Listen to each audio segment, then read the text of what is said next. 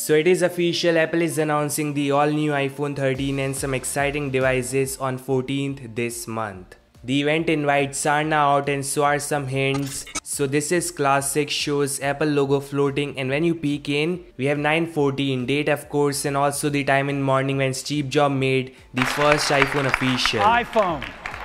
Today Apple is going to reinvent the phone. So we have 4 iPhone 13 variants coming in: Standard, Mini, Pro and Pro Max. Yeah, I've done the unboxing of their dummy models and there are some massive changes. The camera modules are getting huge, diagonal layout on the iPhone 13 non-pros, a small notch on front, and yes, the all new 120Hz display on both Pro and Pro Max.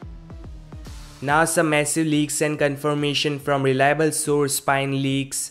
He says in terms of size and weight, the iPhone 13 series is huge and heavy. This may be because of more image power and new cameras. He also says new cameras can capture 15% more light, super wide captures 40% more light. So this is awesome, and it do recognize stars so that one can take some amazing night shots, astrophotography to be specific.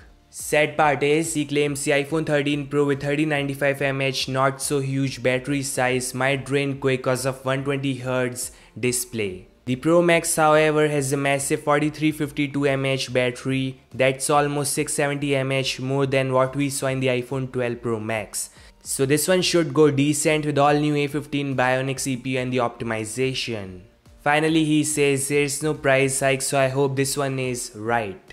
See, on the software part, we are seeing some exclusive features like always on display, high refresh rate option, ProRes and portrait mode videos, and of course iOS 15 out of the box. So at this point, the overall changes coming in sound huge.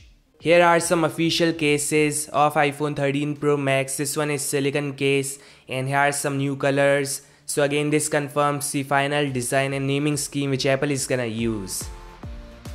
Apple might also launch Watch Series 7 at same event. There is 41mm and 45mm variant coming in with the boxy finish. The clones live images are now out in China, and this is how the Watch Series 7 is gonna look like. You can see the display is getting a little large thanks to not so curved boxy edges, and cause of this Apple is doing some changes in the software too, like making all elements large, adding some new display faces, and not to mention this fast S7 chip and slight large battery. So this all guys, iPhone 13 series officially coming out in a few days. I am picking the Pro Max with crazy new high refresh rate and high capacity battery size. Your thoughts in the comment section, and I'll meet you guys in the next one.